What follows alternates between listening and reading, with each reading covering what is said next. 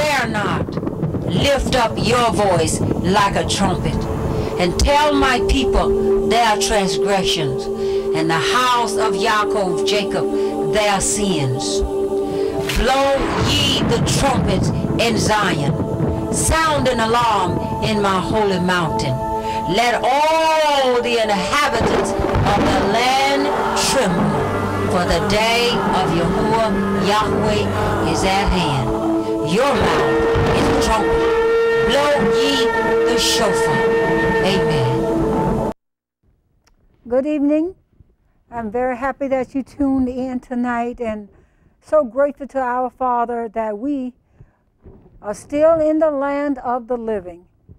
And if you turn the dial, you know what a TV is. Your ears are working, your eyes are working, and you have a desire to hear what Father is saying. Well, on this program tonight, maybe because you know that I pray. Well, you know, I'm going to talk about, I think I'm going to talk a little bit about widows, because I've been looking again at I'm a widow myself, and my sister lost her husband this year, and you know, I see that many widows or widowers go through some of the same things. Many times we think that, with some of us, we think people really look out for widows. And some people do look out for widows, but not always. It appears in some cases that they really trying to get the widow's money. Or in other cases, just the compassion that you think is there, you know, might not be there. And Psalm 68. Psalm 68 verse 5 says, Our Father is a father of the fatherless and a judge of the widows. And in other books, it may say it a little bit different, but when I saw the mention of widows, then it tells me that Father is looking out for the widows, for the orphans. He said, for those in jail, for those that are sick, for those that are oppressed. And it didn't say that you had to get to know Him in these instances, but it says that I was in jail and you came to see me. I was sick and you came to help me. I was homeless and you helped me with food and clothing. And I was a widow and you brought me food. You looked out for me. You checked on me. You called me. But I hear some awful stories where widows are fighting it, families fighting to get some chair, some this, that the widow is clinging on to because it's the chair that her husband sat in. And I'm saying, look at these people. Or a widow has a home she was in that was her husband's home, but it was understood by her husband that if something happened to him, the parents would never evict the daughter-in-law. But the daughter-in-law had discerned something. And she told her husband, if something happens to you, your family's not going to let me live here. Well, it's true. It happened. Something happened to him. And what last I read is that she was going to have to move from that house and they planned to sell it. I mean, there's so many different stories. But Father says to me that He will take care. Now, I'm a witness in my own personal life where I may see where, of course, people have done little things, you know, and I know people get your money. Or they figure you're a widow, and then they figure they read a little bit something, they think you got something, so they really to borrow some money from you. And I'm going, are they for real? I may be going to live 20 more years from now. But here's the beauty of being in Father, you all, because we're praying for those of you, if you've tuned in, no matter what, if you lost a loved one, this applies to you anyway, although I'm talking about widows. This is a painful transition in anybody's lives if you love the person that has vacated the premises or have gone on to heaven, we believe, if they knew the God of Israel. It is the compassion is dying out in many instances, but I can only speak for myself, and I think our Heavenly Father, oh boy, just a minute. In my case, my husband was a man who loved his neighbor as himself. He would demonstrate that love. He didn't just sit around and say, I love my neighbors, because Dad was not one for expressing verbally. He was one that showed his love. So, therefore, I don't want to use this man's name yet, but here a neighbor came. And this is for somebody, some widow, some fatherless, motherless, somebody that you got stuck with your grandchildren, so to speak. And you don't know where certain monies are coming from. Father got all of that. We just have to believe it. Well, here comes this man to my door with a cake in his hand, and and said to me, don't worry about your lawn. Never met my husband, because he said, I never met your husband, but I heard such wonderful things about him. So he says, don't worry about it. I'm going to cut your grass for the whole summer. Don't worry, you won't have to do anything. And I understand your husband had a garden. So don't worry about your vegetables. I will bring you vegetables the whole summer. And that's exactly what that neighbor did and continue to do. And you find other people will help you that you didn't even ask for help. In the scripture we see where, Father, these scriptures are for you, and they're for people like me, where it talks about that widow woman all the time, and how she didn't have money to pay her debt, but just a little bit of food to eat. Y'all heard the story. But now I get to hear all these other stories, that she had a little food, a little meal or whatever it is, just for her and her son. And along comes a prophet and asked her for her last meal.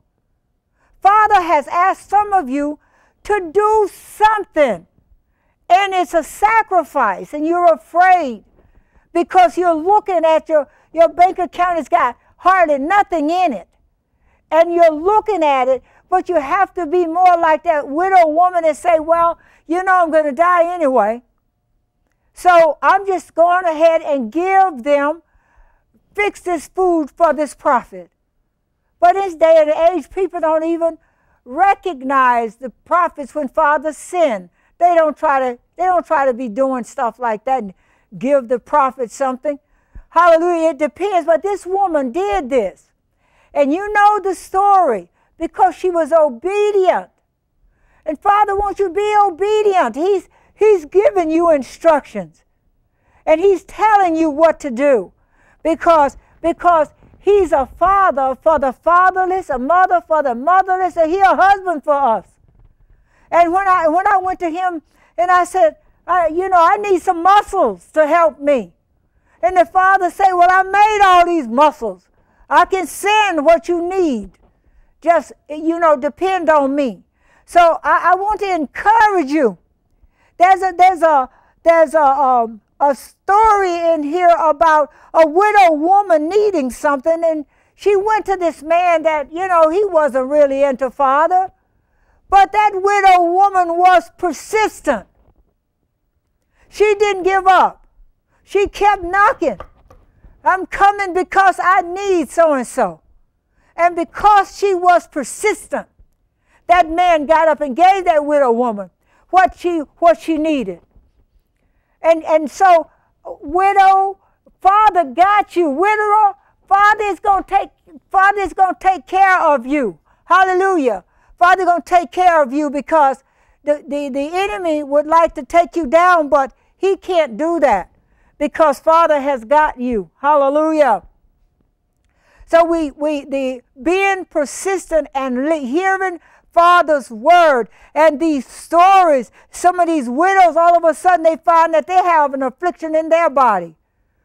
Not all the widows, but all of a sudden they have cancer, or they having something is wrong with their blood pressure, or they got diabetes, and it's just, you name it, just all kinds of stuff. Or the children don't want to have nothing to do with them, and the children turn against them. But Father told you and gave you his word that he would take care of you. Hallelujah.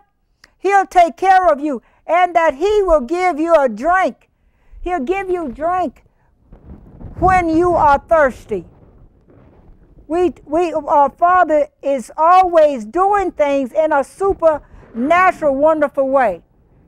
In the word, it says, Messiah said, this woman wasn't a widow woman at the well, but he told her he wanted to give her a drink. And she said, you don't have nothing. I'm paraphrasing. You don't have nothing. And Messiah says, this water I have to drink. He asked her for a drink of water, and then Messiah told her that he had the water, the living waters that would spring up into eternal life. Go and get your husband. And so then she says, I don't have a husband. And Messiah said, yeah, you're right. You had 5 and now you don't have any. And so then I would like to think that you take the word of our God, and when he brings it to you, I like to think that you drink it thirstily, because that's what the word is about. It's about removing the impurities out of the way. And so you take the top, you let the Father, this represents sin. And so you get rid of that because you just confessed. And then Messiah is standing in front of you. And the Messiah is saying to you, I have this water that I want you to drink. And I want you to drink this water because this water will refresh you. This water will heal you. This water will strengthen you. This is the living waters, and out of your own heart will flow rivers of living waters. And so we want to say, like we will say, I'm going to do this right in front of the camera. This is not water, but just think about this as being the water, the word that you have to drink down. You eat the word. And the word is an anointing that breaks all the yoke. It is living waters that will cause your thirst to go away. And you not to drink it like you're really thirsty. You got to drink it like this.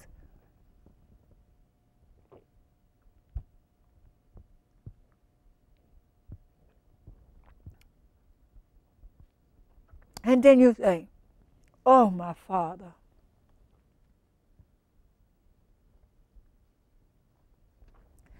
What the woman said at the well is, never a man talked to me like this man. And this woman went running to tell everybody about this man, because this is the word that takes care of the widows. Messiah saw a widow coming, and the widow's only son was dead. And the Heavenly Father brought that man back to life so that he could go home with his mama. If you're a widow or a widower or a fatherless, motherless child, or whatever affliction you have, the word will never return unto you void. And I know some people just think we're just talking, but this word gives you strength.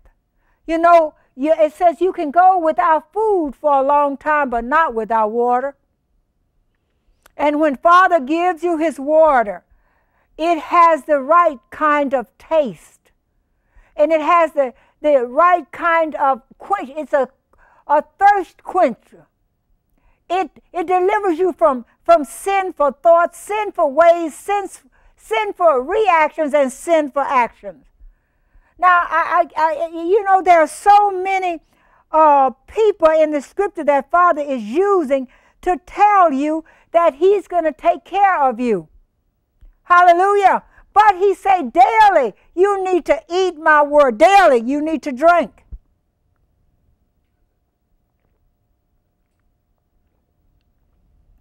Thirstily. Let it just hang out. Let it just go all through your system. Sin will not be allowed to come back in. The widows are here. We are not only to look out for the widows, we are to look out for the people that are in jail. We are to look out for those that are wounded in spirit, and they are not in jail, and they are not widows yet. They are just hurting people. Father helps hurting people. Hallelujah. And so I just thank our Heavenly Father. I hope when you're drinking your water you drink today, or whatever you have in your hand to drink, I am praying that Father would anoint it so that it just flows all through your system, and that you'll think about the word of the living God of Israel, and that word is water. Father gave you his word. I'm just talking to your spirit that no matter if the trouble comes and the water comes up to your ankles, or it come up to your knees, or it come up to your shoulders, it's still not going to overflow you. In other words, the Father will help you in no matter what you're going through. I know we say it all the time, but it's true with all these people in the scripture and the people you see on television. And you still seeing miracles on TV where cars are wrecked and the people get up and walk away because the God of Israel word is here to help. Widow, the Father got it. Just keep praying. Keep praying but pray and then speak it. And then say, I know our Father is going to take care of us. You say it's not that simple. Well, you have to keep saying it until you totally believe it. Now, because Harvey loved Father, and I love Father, how about this neighbor still in my life? How about this? He tilled our garden, that Harvey, I'm not a gardener. He tilled the garden so that I could go out there and plant, and help me to plant so that I just felt so good because some tomatoes came up, some okra, but he took me to the store and helped me to pick out the vegetables. So widows, Father is looking out for us. Widowers, Father is looking out for us. Fatherless, motherless, Father is looking out for us. Orphans, no matter what, blind, you can't see, you can't talk, whatever. Father has put in his word, and this is why I love the God of Israel. And I guess as I'm just talking here, but I just want to encourage you because there's so many awful stories. And sometimes I see where people say, pray because I don't have money to pay my light bill, so I got to wait for my whatever. And I'll see people saying, bless you, we praying, bless you, we praying. And they should say that. So I'll say sometimes, well, why aren't they sending them something? And maybe they are. But Father got you covered. When Father told you in Psalm 23 that he's your shepherd, he meant it. He meant it. And in Psalm 27, which was one of my husband's favorite psalms, it says, when your father and mother forsake you, I will take you up. Father takes care of the widows. And I'm proof of that. And he helps you to make good decisions. And I'm not going to go into detail, but I had gone to one bank because I wanted certain things put a certain way. And so they didn't do what I wanted them to do, but I thought they was just not helping me as a widow. They was just, they dragged their feet. But guess what? Father had those people dragging their feet so he could take me to the bank that was going to take care of everything that I wanted in a better way. So when I came away from all those different banks, whatever, then the Father showed that he was working. Everything had to go through a process. And so I know I'm not going into detail, but my point is everything that looked like bankers might not be helping you, but it may be Father not having them help you because he want to guide you to the people that he desires to help you. Well, anyway, can't go into details about my life here, but he will not let you starve. He's not going to let you go without. I heard you say, but you did go without. Well, Father working on it, that's my point. No matter what it is, he's working on it. So widows, all I can say is another thing I did notice is that a lot of the widows were grieving. I mean, 10 years, 12 years had gone by. And they say they want to go. They want to go and be with their husbands. So I would see this and then I would post and I would say, just remember, your husband will not be your husband. I want to say if you're not saved, I don't know where you're going, but I don't say that. I just say, that's it. You don't need to try to get out of this world. You're not going to have that life again you had with your husband. We're not going to be physical with them like we here on this earth. They have been transformed. So sometimes I will say by myself, I say, well, I pray to see my husband again, but then he will be my brother. And so I said, so when we see our husbands, we will be seeing our brothers and our co-workers. I'll say it like that to try to help them to see the point that you don't need to go try to do anything to yourself to get out this world. That life is gone. It's over. It's not going to come again with that particular man. And if Father bless you to be married to someone else, you are blessed. Hallelujah. No, listen, I know somebody said, I'm not looking for nobody. Harvey broke the bowl and everything else. Hallelujah. I'm married to the God of Israel. And so you need to be married to the God of Israel. Let him take care of you. Let him provide for you. Let him move you around from place to place if that's his will. So when you're drinking from this word, when you're drinking in the strength, it says in Psalm 92 and 1 thereabout, it says that you will still be fruitful in your old age. I don't know what old age is, even though I'm up there. I like to think old age is, maybe 120. Excuse me. Maybe 120. Psalm 92 verse, I think it's the latter part in there where he says he anoints your I think they anoint you. Let me see. Those that be planting the house, they shall bring forth fruit. It does say down here that the righteous shall flourish like the palm tree. He shall grow like a cedar in Lebanon. Those that be planted in the house of Yahuwah shall flourish in the courts of our Elohim, or our God. They shall still bring forth fruit in old age. They shall be fat and flourishing, to show that Yahuwah is upright. He is my rock, and there is no unrighteousness in him. Well, there's another place, but I don't know where it is right now, where Father anoints us and keep us anointed, and with fresh oil. Hallelujah. And so when you have your drink in front of you, and you drink in this word, you drink in the word is spirit, and the word is life. You could say, how do you drink in the spirit? Well, you're eating the word. It says you're eating the word of our Father. So your eyes are looking. So to me, my eyes eat the word.